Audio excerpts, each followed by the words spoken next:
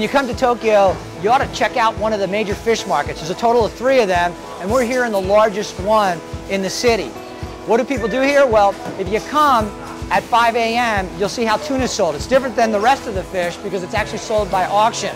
One of the things, if you are a sushi eater, anywhere you go in the world, there's a good chance that the sushi you're eating came from this actual market.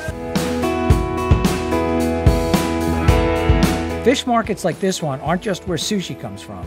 Tokyo's 3 fish markets are actually very popular tourist attractions. Hundreds of thousands of tons of seafood, including fish, higher-end goods like caviar, and basics like seaweed are handled every year at these 3 markets. Visitors can peruse the selections at any of them and even peek in on one of the 5 a.m. tuna auctions I mentioned before. Fish markets are not Tokyo's best-smelling attractions, but they do provide a peek into the enormous Japanese fishing industry, and they will probably be unlike anything you've ever seen before.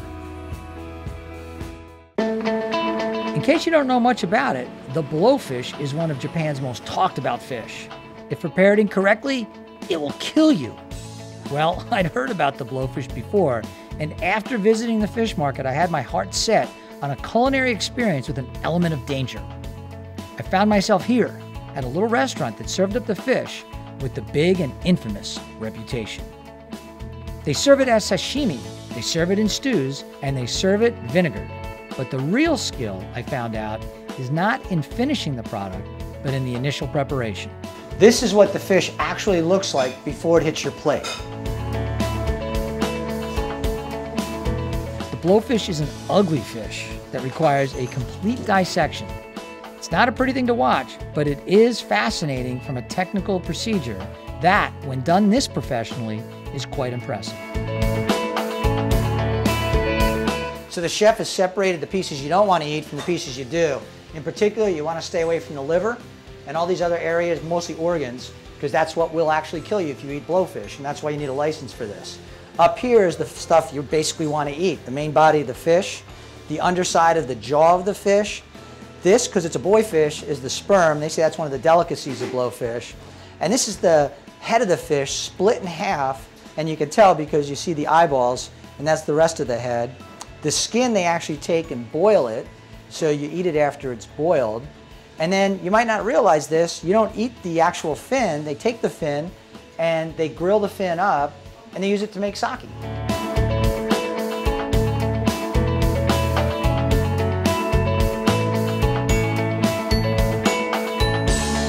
So now you've seen how the chef actually cuts up the fish, you've seen how it's prepared, and now you're going to see how some of it's actually eaten.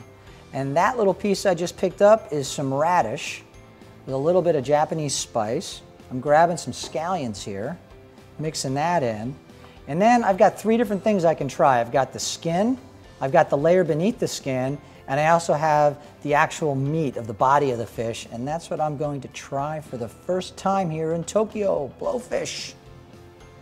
See what it tastes like.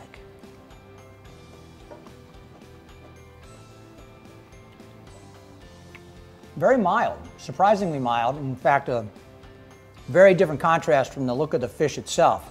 And you know what they say? That which doesn't kill you makes you stronger.